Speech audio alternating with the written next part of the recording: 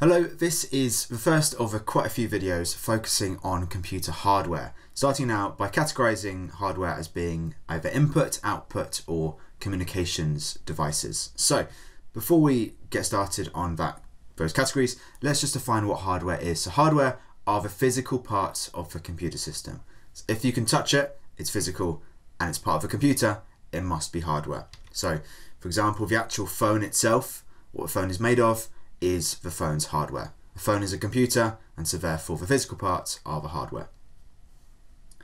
The computer itself, the computer system, to use a more formal phrase, is made up of both hardware and software.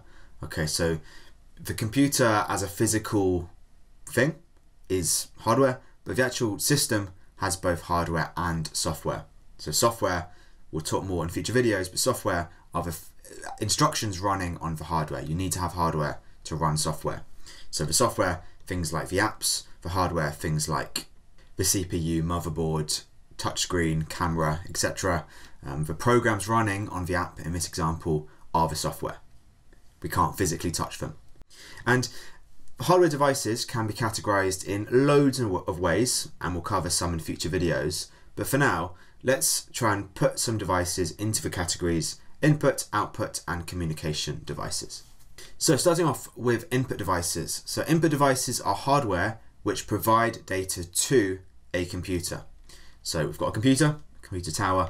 Something like a keyboard is a great example of an input device, because you're typing on the keyboard, what you're typing in is sent either via a wire or perhaps over Bluetooth to the computer. Same idea with a mouse. You move the mouse around, it communicates to the computer where you want the cursor to be on the screen. Other examples are things like barcode readers. Might be used in supermarkets and stockrooms to read codes and communicate it to the computer. Something like a scanner, which puts a document under the scanner lid and copies it as a file to the computer. Often scanners are part of a printer, but the scanner itself is the input device part of it. A webcam is another good example, as is a graphics tablet. So all of these, when they are used, primarily send data to the computer. Now, this is a bit simplistic. You might be thinking, well, actually, data is coming out of the computer too. So for instance, this keyboard is quite a fancy one with different lights behind the keys. You might be able to, on the computer, control the lights on the keyboard, which would mean some data has to get sent from the computer to the keyboard. But primarily, their main role is to provide this data to the computer.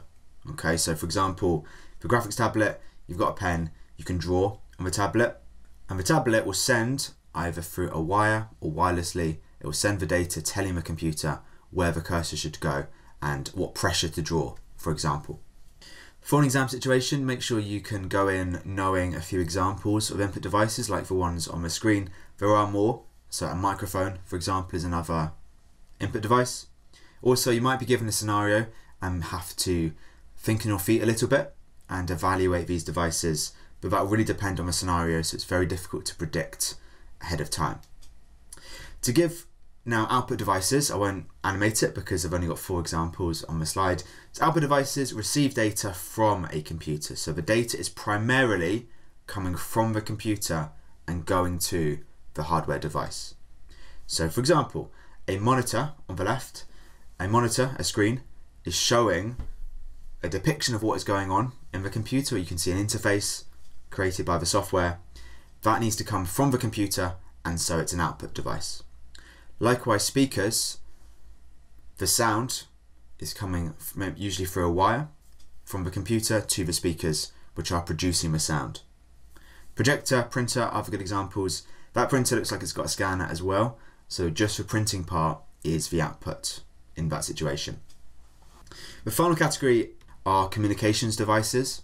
So these were covered in their own video in much more detail, but examples of these are things like hubs, switches, modems, routers, wireless access points, things which enable you to send and or receive data between computers. So generally, input and output devices are working on one computer system, but communications devices work across 2 or more devices. So really they enable you to work over networks. But we'll talk about these in more detail in a future video.